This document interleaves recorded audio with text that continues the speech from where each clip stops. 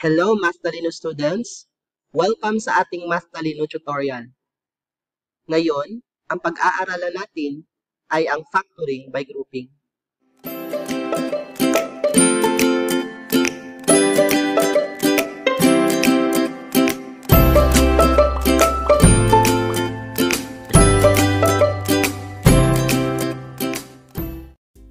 Bago natin simulan ang tutorial na ito, dapat alam na natin ang topic na common monomial factoring at saka yung factoring special product gaya ng difference of two squares. So, kung alam mo na ang mga topics na ito, simulan na natin ang tutorial. Here are the steps in factoring polynomials with four terms by grouping. First, collect the terms into two groups so that each group has a common factor. Second, factor the common monomial factor from each group. Third, factor the common binomial factor from the entire polynomial.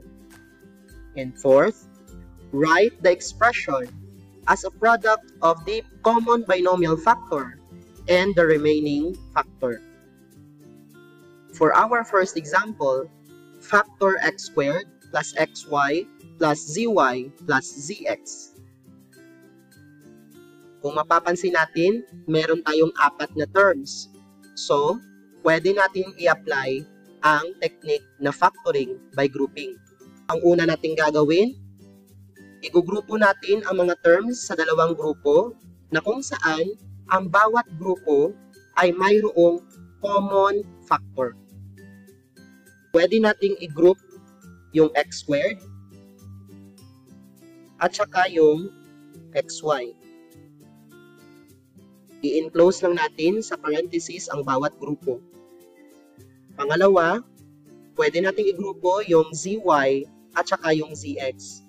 So maglagay lang tayo ng plus sign sa gitna ng dalawang grupo. So we have zy plus zx. Next na gagawin natin, i-factor out natin yung common factor sa bawat grupo. So in the first group, we have x squared and xy. Ang common factor nila ay x. So i-factor out natin yung x. Ang matitira sa loob ay x plus y. Sa pangalawang grupo, yung common factor nila ay z. So, if factor out natin yung z, at ang matitira na lang sa loob ay y plus x. Kung mapapansin natin, yung binomial factors na x plus y ay equal lamang sa y plus x. Dahil sa addition, ang posisyon ng addends ay hindi nakakaapekto sa sum. So, ibig sabihin, magkapareho lang yung dalawa. X plus y is equal to y plus x. So, pwede natin siyang isulat x times x plus y plus z. Then, isa-swap lang natin yung posisyon ni x at ni y. So, we have x plus y. At kung titignan natin, magkapareho na yung binomial factor natin na x plus y at yung x plus y. So, ang pangatlong step, ifa-factor natin yung common binomial factor. In this case, ang common binomial factor natin ay yung x plus y. Isusulat natin yung common binomial factor na x plus y. So, since we factor out x plus y, yung matitira na lamang ay yung terms na x at saka yung z. So, isusulat natin siya as the other factor.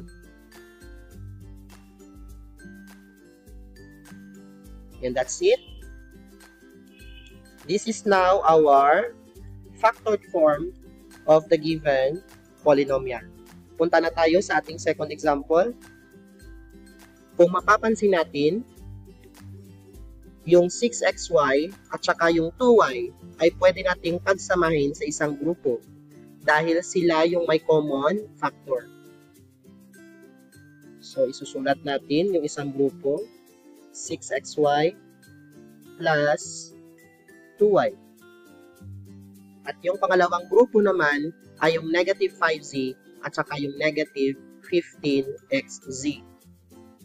So, maglalagay lang tayo ng plus sign at yung terms na negative 5z sa loob ng parenthesis at saka yung negative 15xz.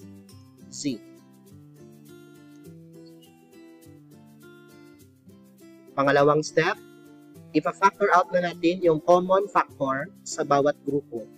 Sa unang grupo, ang common factor ay 2y. So, ipa-factor out natin yung 2y at yung matitira na lang sa loob ay 3x plus 1. At sa pangalawang grupo, yung common factor natin ay negative 5z. So, ipa-factor out natin yung negative 5z.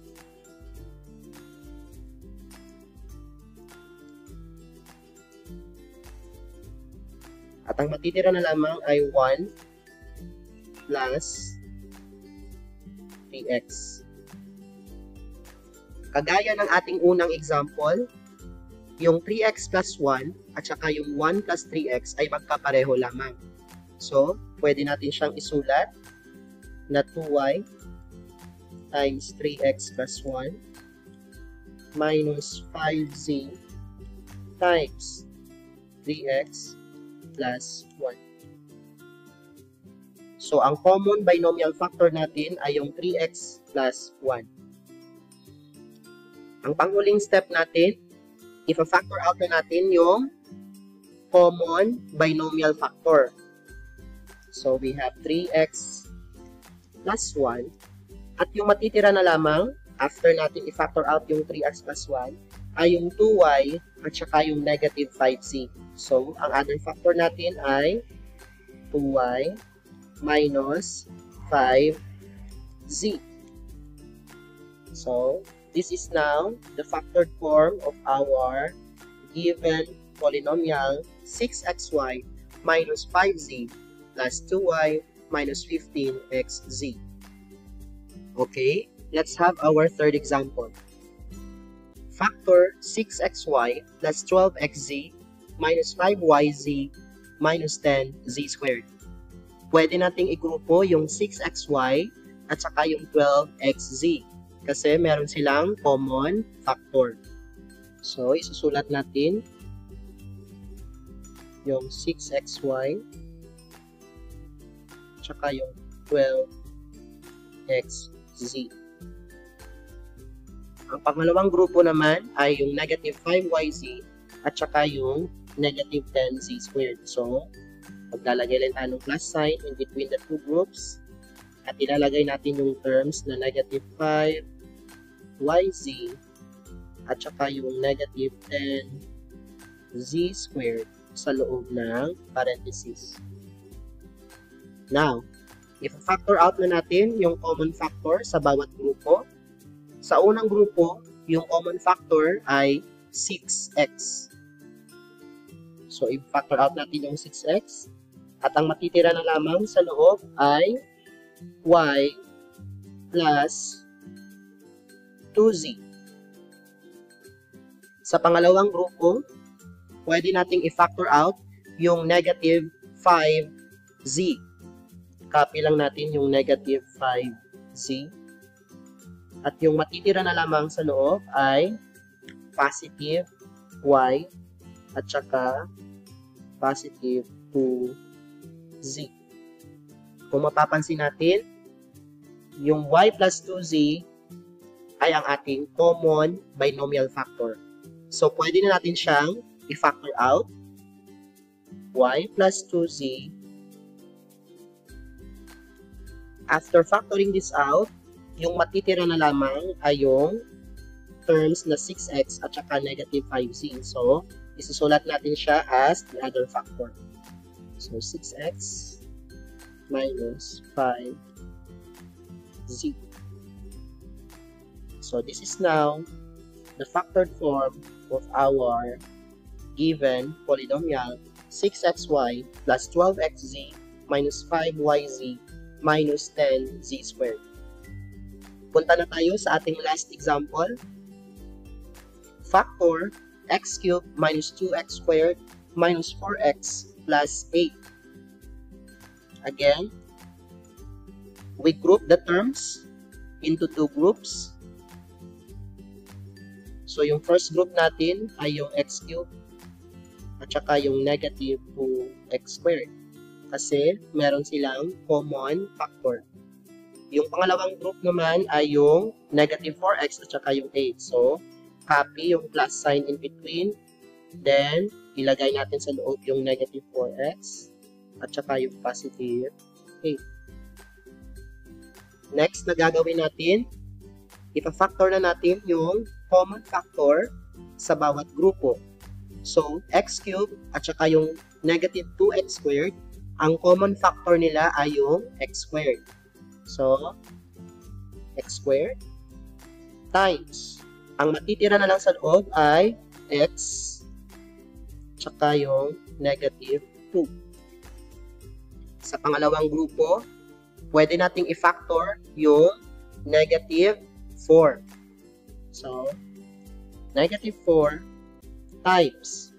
Kung matitira na lang sa loob ay yung x at saka yung negative 2. Kasi 8 divided by negative 4 is equal to negative 2. Notice na meron tayong common binomial factor na x minus 2.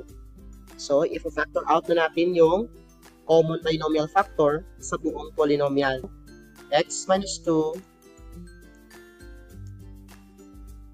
after factoring it out, ang matitira na lamang ay yung x squared at saka yung negative 4. Ngunit, kung mapapansin natin, yung pangalawang factor na x squared minus 4 ay pwede pa nating i-factor out. So, huwag kalimutan na i-double check palagi if ang remaining factor ay pwede pa nating i-factor out further. So, yung x squared minus 4 ay isang difference of two squares. So, pwede natin siyang i-factor out by applying the pattern. So, our final answer would be x minus 2 times x squared minus 4 can be factored out as x plus 2 times x minus 2.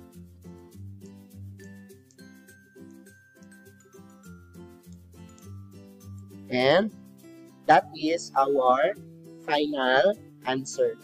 We have factored out the given polynomial completely. At dyan na nga nagtatapos ang ating MathTalino tutorial. Sana po ay may natutunan kayo at salamat po sa pakikinig.